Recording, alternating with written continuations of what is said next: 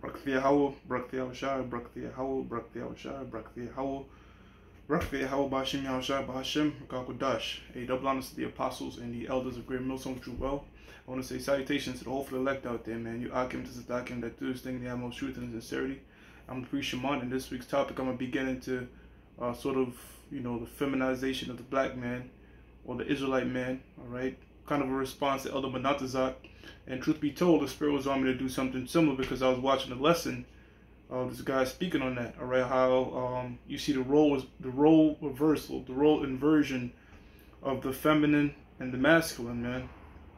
Pretty much, you got our people, many of the men of our people are pretty much effeminized now. You look at a Jake now, so-called Negro, Latino, or Native American now, they got their pants off their ass. They're very emotional as compared to the 70s, where men were a bit more rough, upright, and logical. Now things are being ruled by emotions, thanks to Esau's propaganda and influencing the masses of the people, man. All right.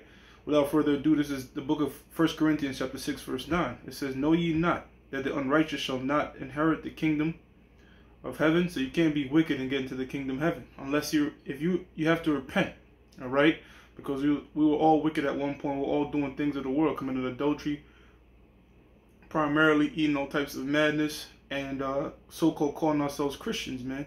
All right, we had the Bible in our hands, but we wasn't doing our best to try to practice what it says. So you got to repent of those things, all right? If you want to inherit the kingdom of heaven, if you want to be the first fruits that's delivered up on them ships when America is being destroyed, man, all right?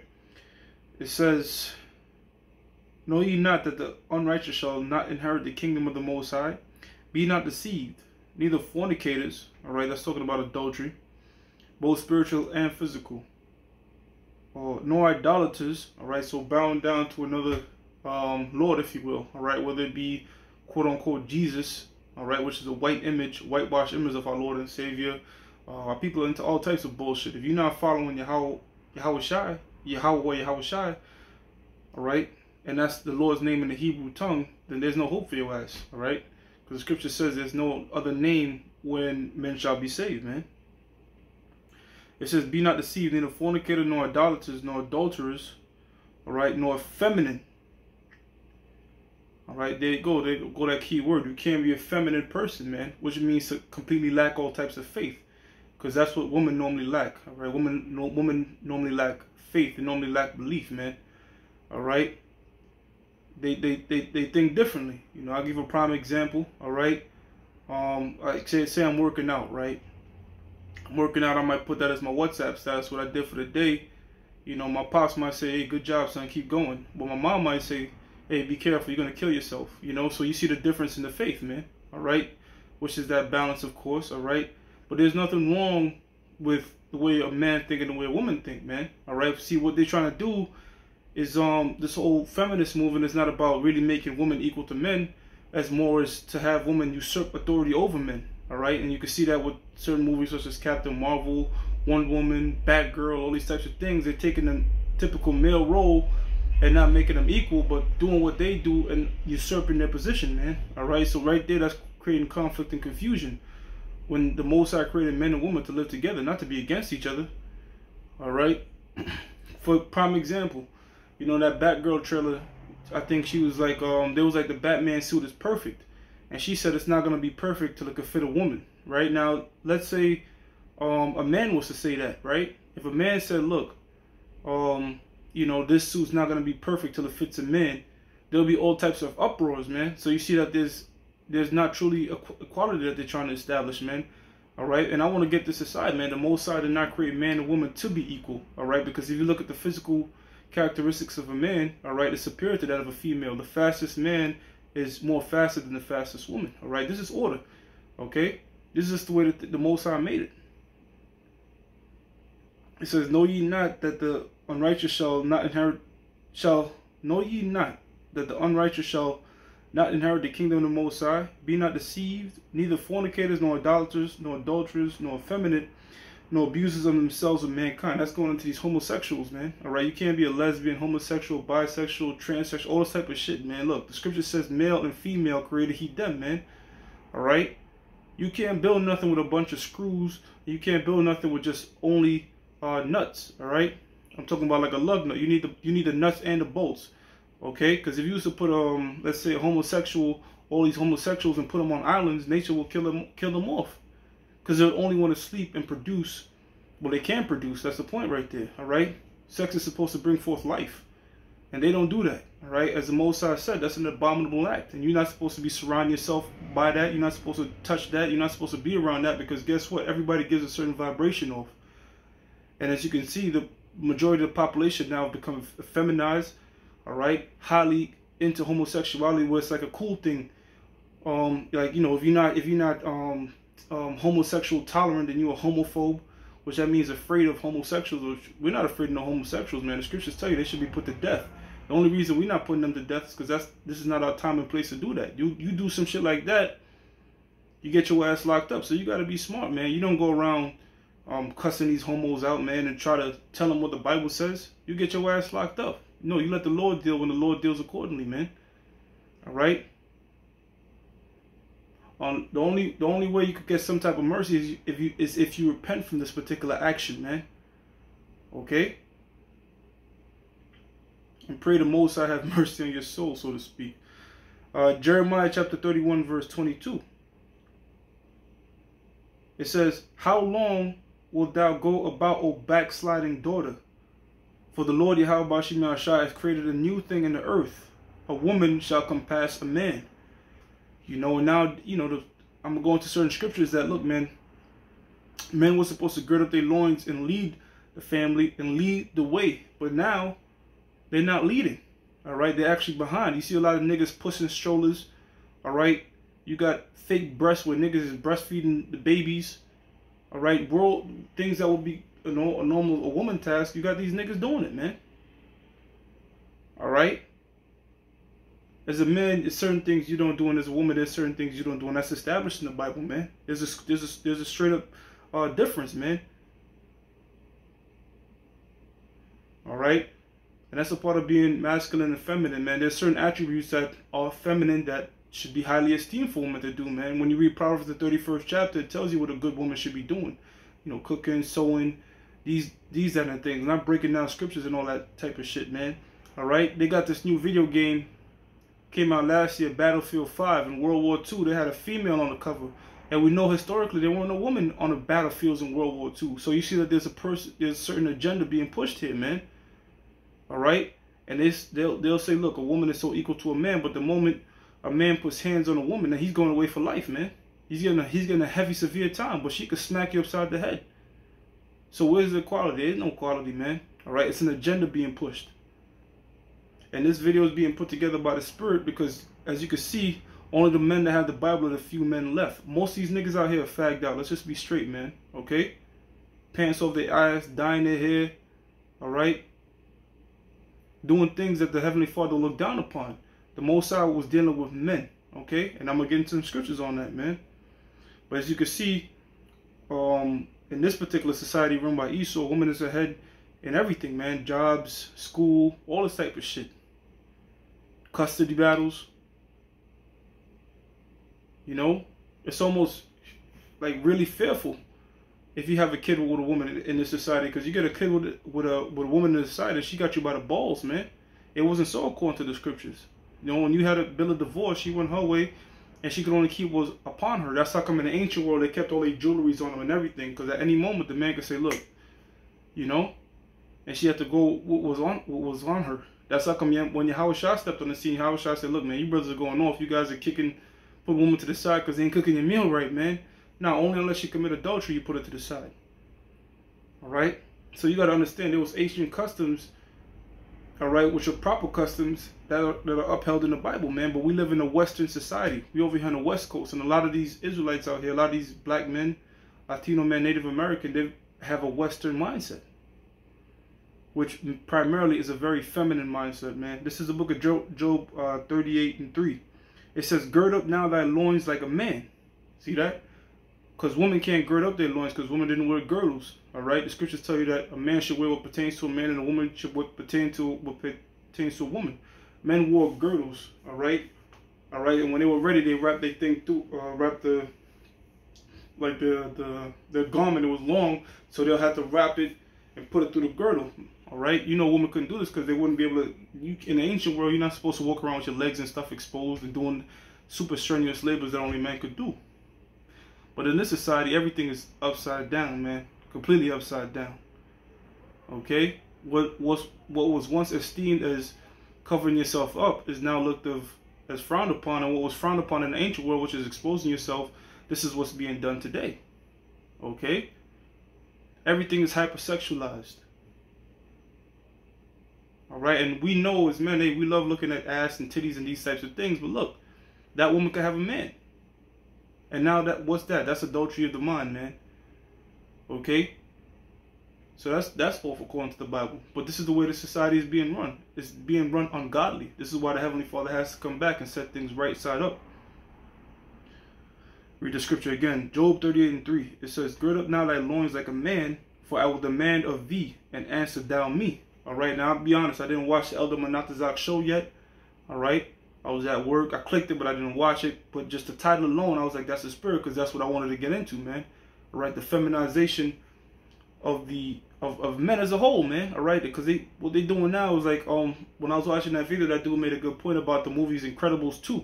He was using a whole bunch of stuff because it was showing you how pop culture, how they put it in pop culture. If you know anything, you know TV is the #1 hypnotizing agent out there, man. It's the #1 thing used to manipulate the minds of the people. Now you have the movies The Incredibles 2, where the Elastic Woman, the wife, she had to take the role of the main hero. And the dad, which was Mr. Incredible, had to fall back. So the roles switch. And you know what's crazy about it? They always make the men look incompetent, because she was being the hero and she was being extremely good at it, better than him. And when he had to play the role of the parent figure, they made him look like a fucking idiot, man. They made him look like he don't know what he's doing. Made him look totally incompetent. And they've been pushing this thing for years. Homer Simpson, Peter Griffin, all right? They got these father figures out there looking like complete morons, man. Which is not the case in reality, man. All right? I for one, I know my father is a very competent man. All right? He's a very hard worker. He's not a fucking idiot, man. But this is how they try to portray men nowadays, as complete idiots. All right? And they don't know how to fucking tie their shoes. All right? And it's supposed to be funny. Michael Scott, you know what I'm saying? The list goes on. If you look at predominantly male figures, they being looked at today as incompetent. And then they show the woman as the ones that's the brains behind the operation. When you read the ancient world, Lot was the head of his wife. He was leading the way. That's how come when her ass looked back and turned to a pillar of salt, Lot didn't even know. Because in the ancient time, there was a certain distance kept. They didn't walk side by side and hand by hand, man. They didn't sit at the same level. They had their own tents for certain things, man. There was a separation. And as you can see, when you look, and if you look at the feminist movement, it's deprived of logic, man. There's no fucking way. Physically, a man and a woman they're completely different creatures. You know what proves that? Not even all men are equal. All right, I can't do what LeBron James do. All right, I can't do what Usain Bolt do. So if all men ain't even equal to all men, how the fuck a woman equal to all men? The WNBA is not equal to the NBA, man. So we seeing logic is being tossed out the window to appease certain people's emotions, man. And then you got men out there that supporting this thing, man. You got men out there that got no balls and shit. And I tell you what, man, you guys out there that bend over for these women, at the end of the day, they're not gonna respect you. All right. Ultimately, what they're gonna do is they're either gonna use you for what they have, if you're a completely feminine, no balls having ass man, all right, or just fuck on you, man. This is just the reality of things, man. All right, because they don't respect a pushover. Nobody respects a pushover, man. All right, and I dealt with all types of women, all right, and they like guys that are upfront and sometimes a bit of an asshole. And that's just the reality of things, man. Okay, because that goes back to that biblical ancient custom. I'm going from there. I'm gonna go to 1 Corinthians chapter 16, verse 13. It says, "Watch ye, stand fast in the faith. Quit you like men, be strong." See that? So when we seeing stuff that is attributed to men, it's being stuff that is attributed to being strong. All right, manning up, taking responsibility for your own actions. You see the recent show I did with Tekashi 6ix9ine. He out there fucking snitching on everybody. That's one of the most unmanly thing you could do, man. Snitching, man. And you got these IUIC guys talking about go ahead and snitch. Look, man, you got a problem with anybody, somebody selling drugs on your block, all that, whatever's that has nothing to do with you. If you don't want that around you, you pray to the Lord. You don't go to no goddamn cops, man. All right? And there's nothing about helping authorities. Being a snitch is what? Covering your own ass. That's all that's about, man. Throwing somebody else under the bus to cover your own ass. And in fact, amongst the Italians, all right, primarily in the Italian mob, they have a code called amatra, all right, which means code of silence. And it goes back to the Spanish word for manliness, man, all right, because it's an unmanly thing to throw your burden and responsibilities and consequences of your actions upon another person, man, all right? But that's the society that we live in today. But there's a few men left, man. There's a few actual men, according to the Bible, left on this planet Earth. And the number is drastically dwindling, man. You know? And guess what? All you motherfuckers out there that left this thing and folded and let whatever in the world take you out, then you weren't a real man, period, man. Because you turned your back on the Lord. And that's one of the greatest things you could, that's one of the greatest sins and unmanly shit you could do. Is turning your back on the Heavenly Father. So those of you that went back in the world, all right, because I guess this thing was too hard for you, fuck you, man. The Lord is going to come and deal with you in that day. Even you guys that were rowdy and speaking all rowdy and shit and acting like you was it don't matter. That was back then. If you're not doing it now, then the Lord don't care about you. Now, that was the attributes of being manly. Now, let's see some of the attributes of being a woman, all right? It says, Jeremiah 31:22. It says, how long wilt thou go about, O backsliding daughter? For the Lord hath created... Oh, Slaki, I read that scripture. What I wanted to do was... let me read some more about girding up your loins. Because the primary thing you want to gird up is your mind. This is the book of 1 Peter chapter 1, verse 13. It says, wherefore, gird up thy loins of your mind. As they said in that movie Braveheart, it's our wits that make us men. All right, so men have to be logical. You have to think on your feet. You come in this thing, you gotta kind of be you gotta be witty. You gotta be sharp. Know how to deal with people. Learn how to rule your emotions, man. Logic goes back to the Greek logos, which means reason. So you have to reason actions, man, with facts, not your emotions. Filter all your reason through Scripture. You know, that's what it means by leaning upon the Lord. It says, wherefore gird up the loins of your mind, be sober, and hope to the end for the grace that is to be brought unto you at the revelation of our Lord Yahushua. So at the end of the day, look, whatever is brought upon you, you take it as a man, all right? And in the hopes that, look, you understand that the Most High put you in whatever situation it is, good, evil, whatever it might be. You don't curse the Most High, all right? You do what you got to do. And you stay in this thing and you pray for deliverance for what particular situation, man. This is the book of Revelation, chapter 21, verse 3. Alright, pardon me. This is the book of Revelation, chapter 21, verse 3. It says, and I heard a great voice out of heaven, saying, behold, the tabernacle of the Most High is with men. Alright? Now you got this woman out there teaching when the scriptures tell you that that's not permissible in the Bible, man. All right, the scripture says if a woman learn anything, let her learn at home. Because truly, when you get into this Bible, man, you realize this thing was for men to teach women as they please, man. We're at war. We're at spiritual war. When you go in the book of Deuteronomy, was it 28th chapter? The 20th chapter, there's laws concerning war, and war was only a thing for men. All right, and if a woman is truly righteous, then she won't get offended by this. Okay, if she calls herself truly following the Lord. And you men out there, if you really meant this, because guess what? You got certain men out there that will get offended by this, man. Now, we want the women and children involved. What was there in the war? It wasn't there, man. It says, and I heard a great voice out of heaven, saying, behold, the tabernacle of the Most High is with men, and I will dwell with them, and they shall be his people, and the Most High himself shall be with them and be their power. Okay? So you can see why they try to suppress this knowledge, man. All right? Because I'm going to come out straight, man. I was doing some effeminate shit back in the world, because I was sagging my pants, all right? I had skinny jeans and all that type of shit, all right? But I didn't know. I was just going based on what I seen around me. But when I came in this thing and I saw understand these scriptures, I said, wait a minute, nah, this some fag shit, all right? I got to cut that out. Nobody had to tell me. My spirit was just like, nah. You know, the more you got into the scriptures, like, nah, man, the Lord don't be with this type of look, man. So you do have to look and carry yourself a certain way when you come in this thing, man. Because you're an ambassador. You're a representation of the Lord, man. So you want to walk how Yahweh Shai would walk if he was on this earth. And Yahweh Shai was the most masculine man to ever walk the earth. All right? This is the book of Isaiah chapter 13 verse 12. I will make a man more precious than fine gold. And that's not talking about any man. All right? When you read the book of 1 Samuel chapter 3 verse 1, it tells you the word of the Lord was precious in those days. Because Samuel had this knowledge. So that's what's going to make us precious. When all hell breaks loose, Isaiah 33 and 16 gets kicked involved, then the ones that have stability, all right, they're going to be precious. The ones that have this truth. All right, and as a whole, I'll say this much.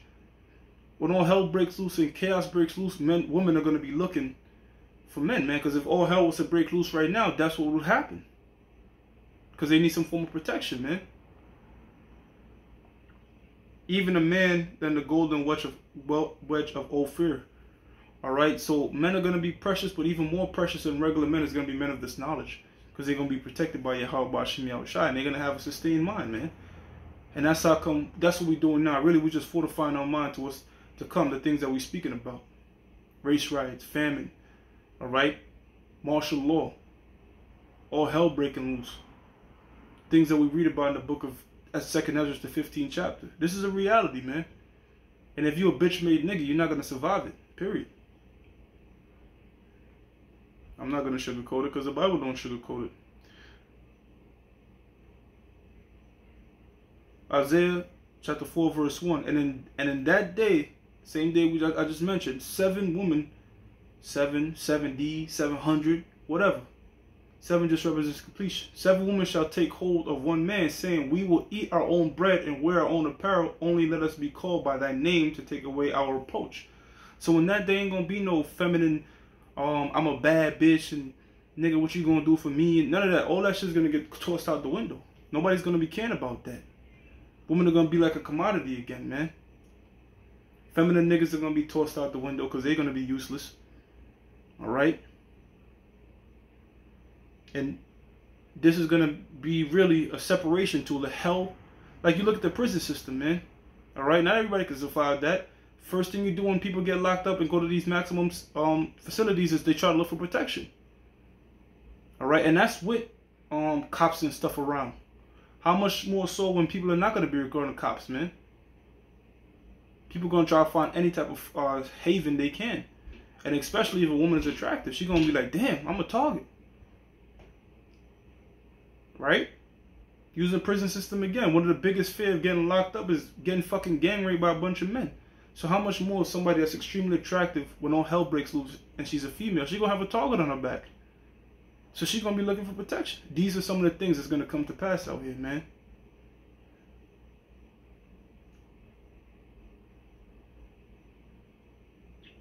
I want to read just one scripture and I'll quote the 2 rest. The scripture I'm going to read is the book of Nahum chapter 3 verse 13. 2 others that I'm quoting is going to be Jeremiah 48 and 41 and Jeremiah 51 and 30 because it's the same point. The point I want to use is in the ancient world, shit used to kick. Wars, you know, stuff getting besieged, and there were certain things that characterized with how a man would behave and a certain thing that was characterized with how a woman would behave, to back up the point that I was just making. Now this is the book of Nahum chapter 3 verse 13. It says, behold, thy people in the midst of thee are women. The gates of thy land shall be set wide open. Unto thine enemies the fire shall devour thy bars. So let me just read Jeremiah 48 and 41 before I break down the point. It says, Kerath is taken, and the strongholds are surprised, and the mighty men's heart in Moab all that day shall be as the hearts of a woman in her pangs. So we see in that mighty men, when they're in a moment of distress, when they're in a moment of fleeing, they liken onto women in these particular situations, because back in the ancient world, there was no feminist I'm gonna stand and beat up a couple guys. That shit, people had more common sense back then, I guess. Apparently, because now people think that's possible. Because all the movies, you got movies like Atomic Blonde, Charlize Theron, she weighs about $150, kicking 245-pound men through the door. And it, you know, people will see this on TV and think this is a possible thing. But in reality, that shit ain't gonna happen. So we seen that there was a certain characteristics of what would happen when all hell would break loose, man. Women will try to find refuge. And that is the time that's gonna be coming back when when these prophecies are being fulfilled, man. All right, men are gonna truly start acting like men. A feminine man is gonna get put out the fucking window. All right, and this whole pride of feminism bullshit is gonna be also out the window. And true order is gonna be established, man. All right, so that's just building upon the same vibration that the Elder Menazazak was going into. Again, I didn't get to watch the show, but the Spirit was having me watching something similar, and I wanted to speak on it. So with that, hey, look, I'm going to give my praises to Yahweh, Ba'ashim Yahushua, Ba'ashim Rakakwadash. I'm going to give double honors to the apostles and the elders of Great Millstone True Well. And I'm going to say salutations to you brothers out there, man. Stay strong in this faith. Shalom.